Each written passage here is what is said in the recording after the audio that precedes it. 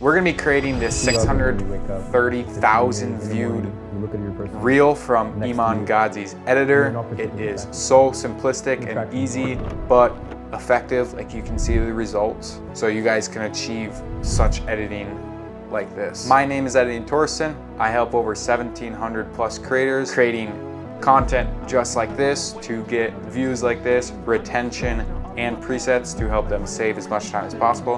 And without further ado, let's get straight into this tutorial. This entire video is text-based only, so let's not do all the manual work so it takes an absurd amount of time.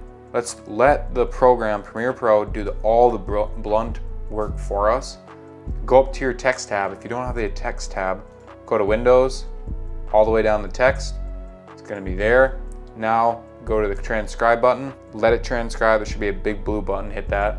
Hit this little filter thing, hit pauses, and you'll have to cut it up and hit all the pauses, delete all those. Once you do that, go up to your graphics and hit create graphics from transcription. Hit this little caret. We want all these to the left, single lines only, no double. It's gonna give us perfectly what we want. Highlight them all. Go up to your essential graphics. If you don't have the essential graphics tab, hit Windows. Essential graphics is right under effects. Make sure you get effects and effects controls too. So it's a big time saver.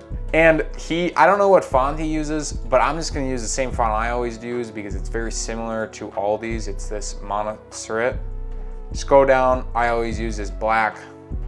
See, it's already nice. I wanna put it in the middle just for now. And it looks like they barely use a shadow. So the shadow I have right now, just copy my settings. I'm gonna turn it down just a little bit. You can see there's barely a little bit of shadow behind it. And now let's get this overlay that he has.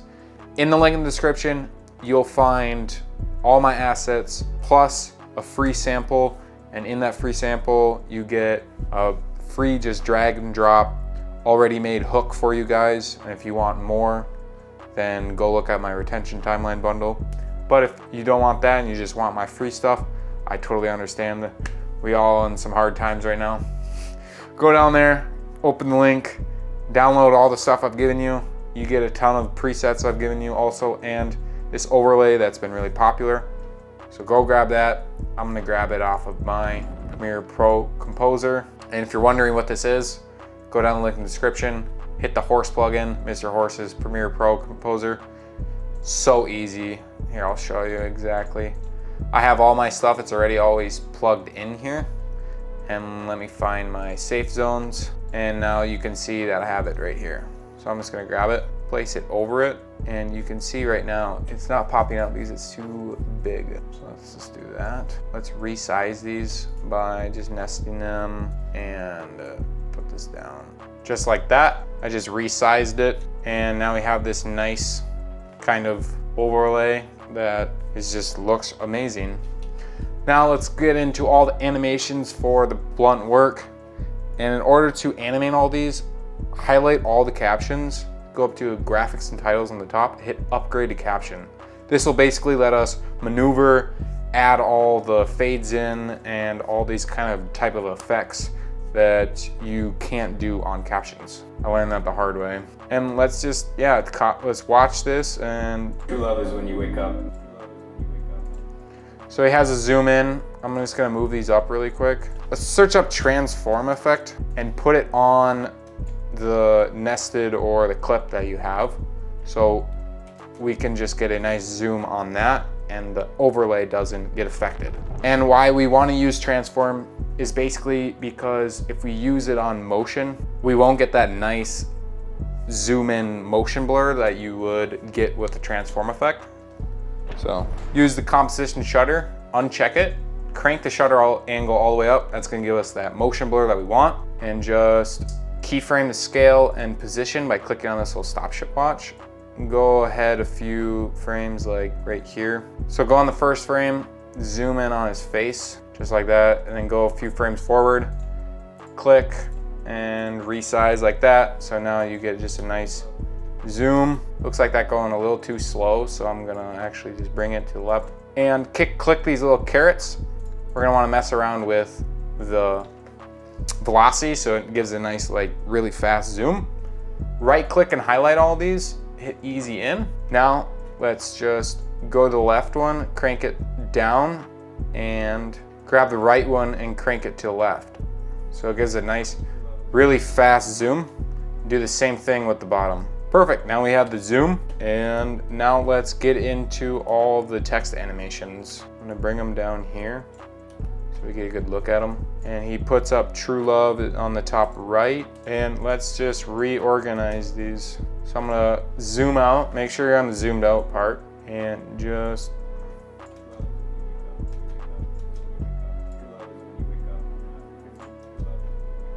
and he stops at wake up.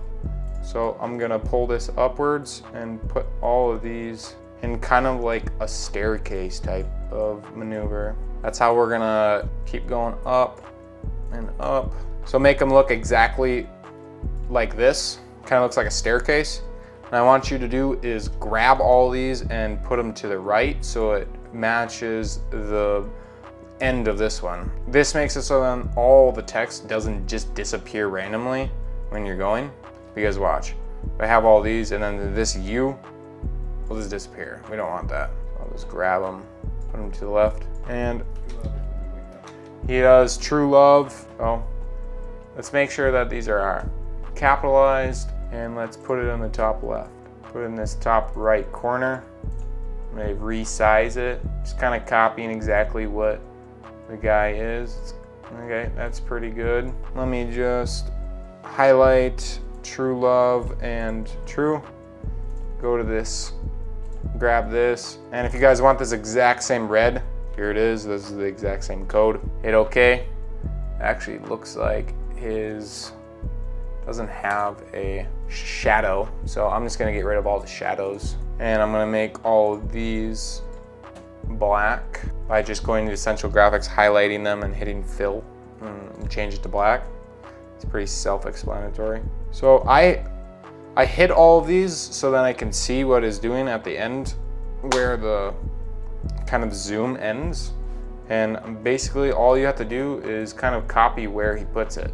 So put True Love is up here, that's a little too big, so I'm just gonna resize it. Looks like True is also a little too big.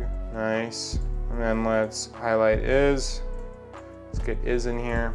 All you do is like I'm doing, resizing, putting it exactly where he is doing it by using these tools right here. I'm gonna move this True up just a little bit so it's not compelling what this is. And now let's just do When, resize them and put them where you want them. For me, I'm putting them exactly where I need to put them. Awesome. So now that we have that done, he has these all fade in, as you can see. So what I've done is I've made my own fade in, but I'm gonna show you also how to make a fade in.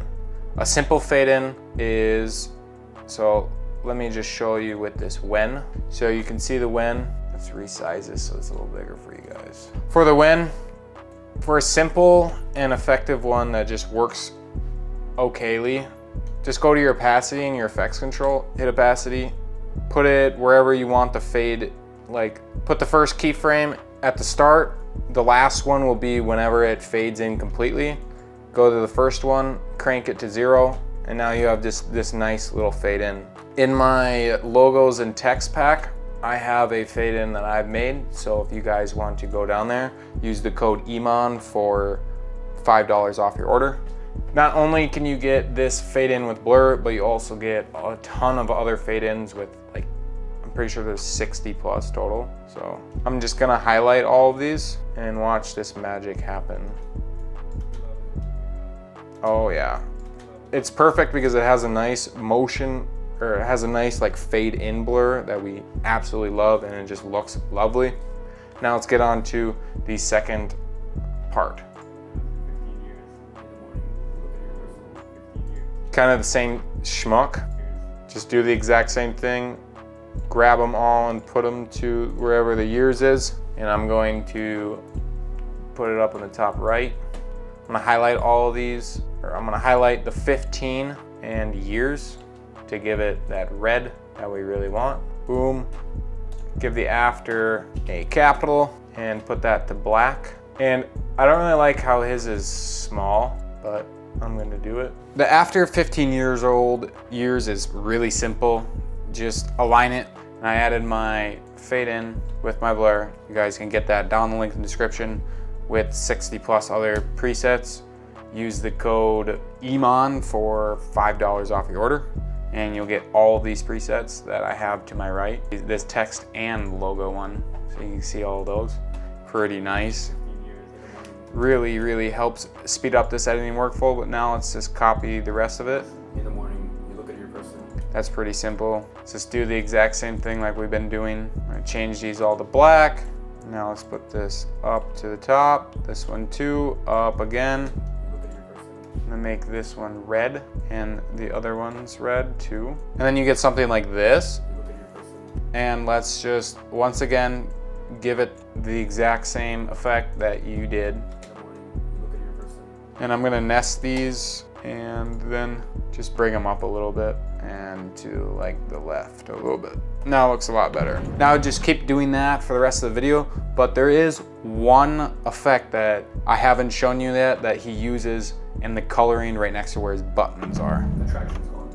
So on the bottom you can see that it like kind of goes through his button right here and that too. And all you want to do for that is I'm gonna put them on the bottom. I'm gonna get the same red that we've been using and I'm gonna put it right where it is.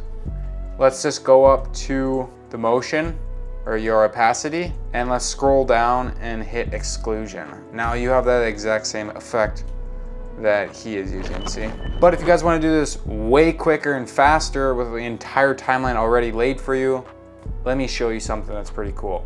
I have a product called Retention Timelines Pack.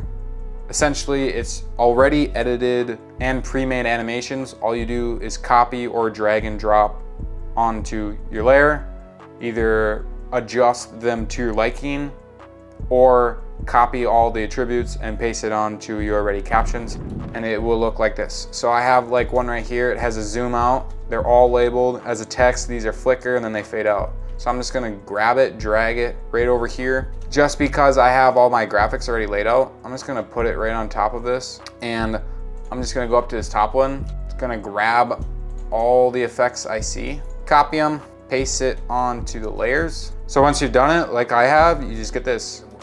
Perfect, it's literally the exact same example of this thing. And that'll also be down in the link in the description, same with the discount code. And if you guys wanna learn more about editing and learn how to edit like the king of short form content, Logan Scythe, check this video right over here.